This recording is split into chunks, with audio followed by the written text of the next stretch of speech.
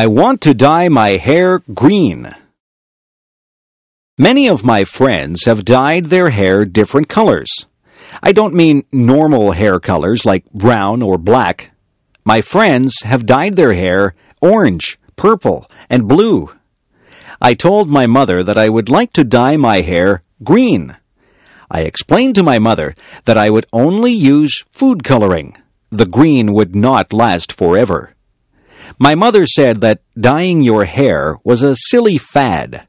She said that I would not look good with green hair. I said that if I couldn't dye my hair green, maybe I could get a nose ring. My mother said no. I said that maybe a tattoo on my arm would be nice. My mother said, no way.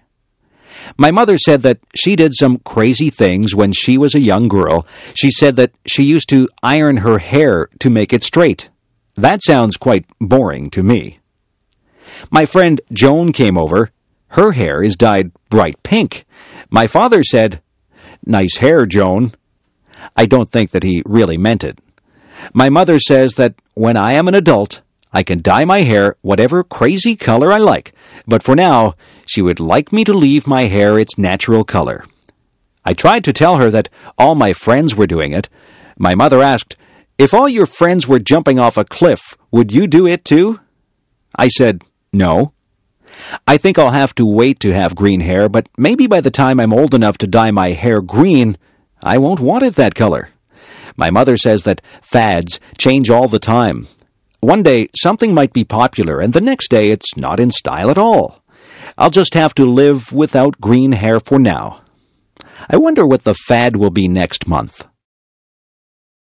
Why do people dislike other people? Some people don't like other people just because they look different. I think that is silly. I don't think that it is fair to judge someone by the way they look. Some people look very nice, but they are mean or cruel. Some people look very ordinary, but they are incredibly nice. I remember when I was in grade 1. I saw a girl across the room. She had a mean look on her face. I thought to myself that she was probably not a very nice person. I stayed away from her and played with the other children. Then we had to play a game, and the teacher said that she would pick partners for us. The teacher picked the girl with the mean face as my partner. I didn't think that the game would be much fun at all with a partner who seemed as mean as that girl. I walked up to her and said hello. The girl's face changed. She smiled at me, and she began to talk to me. Her mean face disappeared. We had lots of fun playing the game. We laughed a lot and enjoyed each other's company. That girl became my best friend. Now, when I look at her, I see what is inside her. Sometimes she doesn't smile, but I know what she is like. She is a kind and funny person. I have learned that you can't judge a book by its cover. It is not fair to dislike someone just because they don't look like you want them to look. You have to get to know a person. It doesn't matter to me what color a person's skin is. It doesn't matter to me if they are short or tall, skinny or fat, or happy or sad looking. I judge people by how they treat me, and I try to treat people like I would want to be treated. The birthday gift. It is going to be my father's birthday. What can I give him? I don't have much money. I have looked all through the stores, and I have not found anything that I think he would like or that I can afford. I have thought very hard about what to buy for him. I thought that he might like some candy, but my father really doesn't eat many sweets. I thought that he might like a new shirt, but he has lots of clothes. I can't afford a new car or computer for him. I was watching him on the weekend. He cut the grass, washed the car, took out the garbage, weeded the garden, and watered the plants. I got an idea. I went to my room and took out some paper. I cut out pieces of paper, and I wrote on them. I wrote on one piece of paper that I would wash the car every weekend for the summer. I wrote on another piece that I would take out the garbage every week for the summer. I also wrote that I would cut the grass, weed the garden, and water the plants every week for the summer. I made a birthday card for my dad, and I put the pieces of paper inside it. I went downstairs and gave my gift to my dad. My dad thought that the gift was very thoughtful. He said that it was a gift from the heart. I did all those things for my dad all summer. He said that he had a lot of free time because I helped him so much. My dad and I are good friends. I don't mind doing things for him because I know that he is always there to help me out. A good gift doesn't have to be something that costs a lot. My dad says that the best gifts are the ones that show how much you care for the other person. I'm glad my dad liked his gift. New Year's Day. On New Year's Day, people start a new year. Many people make resolutions. They resolve to be better people. Some people decide that they will lose weight so that they can be healthier. Some people decide to give up smoking. They also want to be healthier. There are all kinds of resolutions that people make. Some people try not to lose their tempers. Some people say that they will work harder.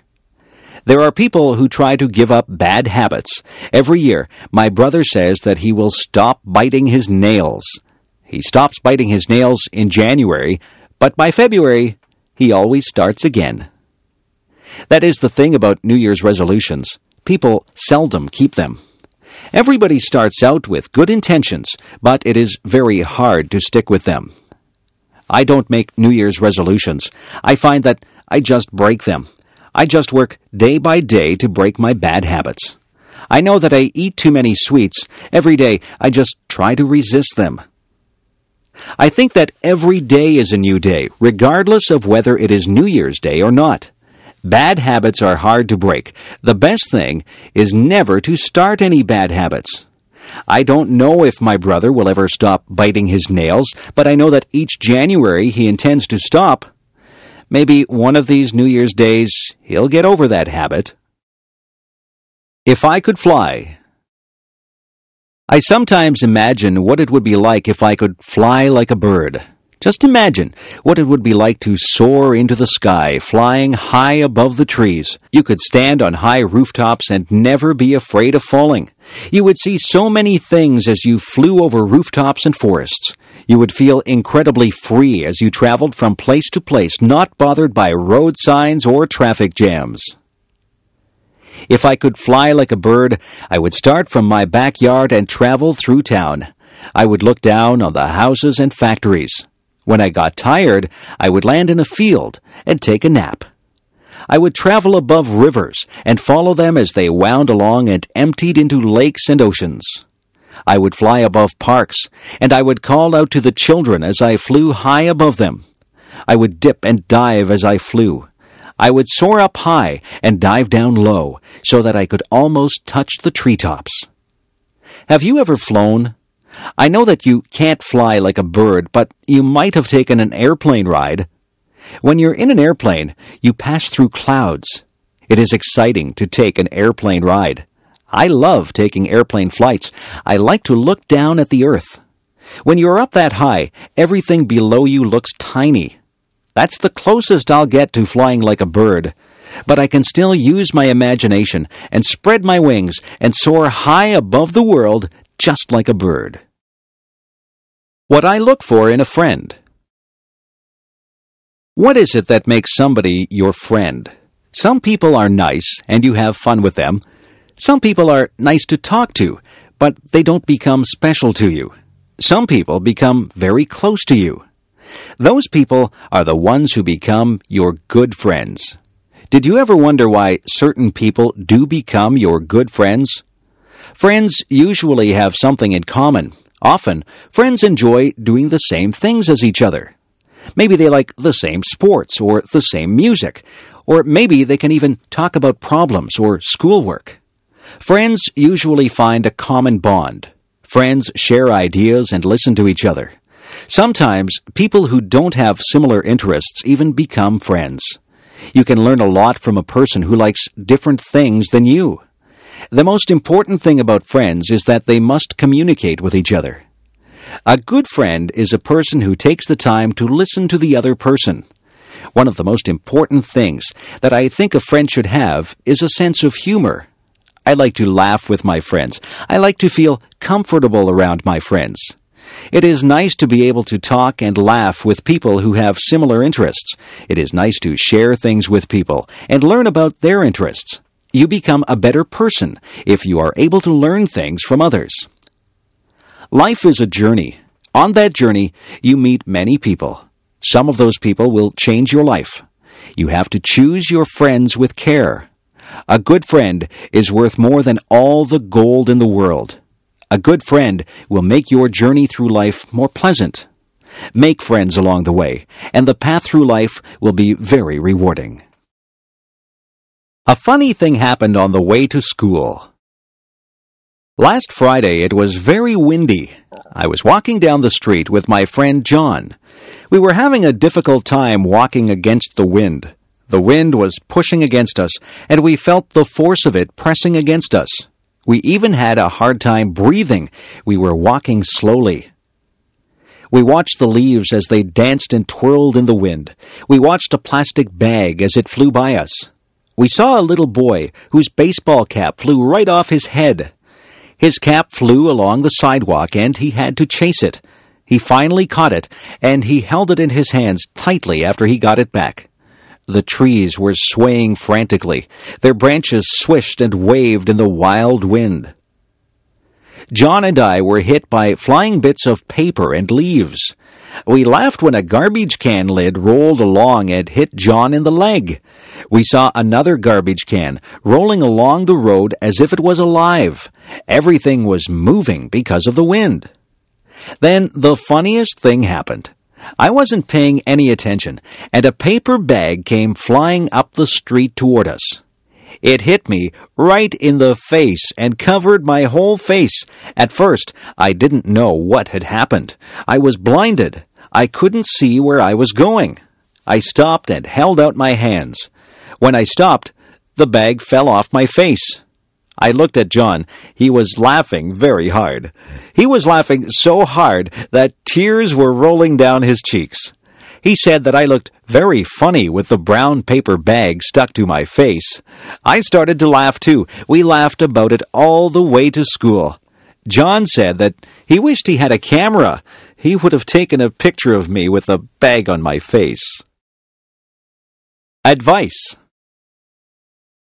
Sometimes my mother gives me advice. She tells me to save my money for a rainy day. She says that I should eat my vegetables if I want to be strong when I grow up. She says that you reap what you sow. I didn't know what that one meant, so I asked her. She said that if you are good to people, they will be good to you. If you do bad things, then bad things will come back to you. My mother is always giving me advice. She says that a penny saved is a penny earned. I am still thinking about that one. Some of these things are difficult to understand. My mother is very wise. She says that she has learned from her mistakes. She tells me that she would like me not to make mistakes, but she says that everyone does make mistakes. The important thing is that we learn from our mistakes. My mother says that nobody is perfect. My mother tells my sister that time is precious. My sister wastes time, and my mother doesn't like that. My mother tells me to be true to myself. She says that I should not follow the crowd. I should listen to my own conscience and do what I think is right. She says that it doesn't matter if you fail at something. The important thing is that you try. If you've done your best, then that is all that matters. I listen to my mother. I think she gives very good advice. My mother has a lot of common sense. I hope I am as wise as she is when I have children of my own. Sometimes I wish that she would not give me so much advice. I think that I know what I'm doing. But in the end, I always remember what she has said, and I try to live by the standards that she has set for me. Take the advice that your parents give you. They only have your best interests at heart. A trip to the hospital. I have to get my tonsils out. I'm not really happy about it, but I'm tired of being sick and having sore throats. I have to go to the hospital 2 hours before my surgery. My mother will go with me. The nurses will take my temperature and check my blood pressure. They will make sure that I am ready for my operation. I will be dressed in a white gown, and I will be wheeled down the hall to the operating room. I can't have anything to eat or drink for a long time before my surgery. My mother will walk down the hall with me. Then she will wave goodbye as they wheel me into the operating room. The doctor and the nurses will be busy in the operating room. They will be getting ready to perform my surgery. The doctor will say hello to me and tell me that he is going to put me to sleep. He will put something into my arm. He will tell me to count backwards from 10. I think that I will only say 10, 9, and then I will be fast asleep. I won't be awake for the surgery. When I wake up, I will be surprised that the surgery is over. My throat will hurt and I probably won't feel very good. My mother will be there with me. The nurses will give me a drink and try to make me comfortable. I won't be in the hospital overnight. I will go home later in the day. My parents will have to make sure that I have a lot to drink. I can't eat any hard foods or they will hurt my throat. I will sleep a lot because I will not feel very well for a couple of days. It won't take long before I recover from my surgery. Sometimes we need surgery to make us feel better. Hospitals can be a bit frightening, but the doctors and nurses are very nice, and their job is to make you better. What my cat did. One day I was sitting in a chair drinking a cup of tea. My cat came into the room and sat on my lap. She was quite content, and she sat there purring. My cat likes to drink water, and sometimes she drinks milk. I would never give her tea to drink. Cats just don't drink tea. We were sitting there quietly when suddenly my cat stood up. She was looking at something on the floor. She crouched down low and got ready to pounce. I saw what she was looking at. It was a huge centipede. I think that centipedes are ugly. They have many legs and they move very fast. I would hate to have one crawl over me. My cat jumped to the floor and she ran over to the centipede. She was incredibly fast. I was surprised that she caught the centipede.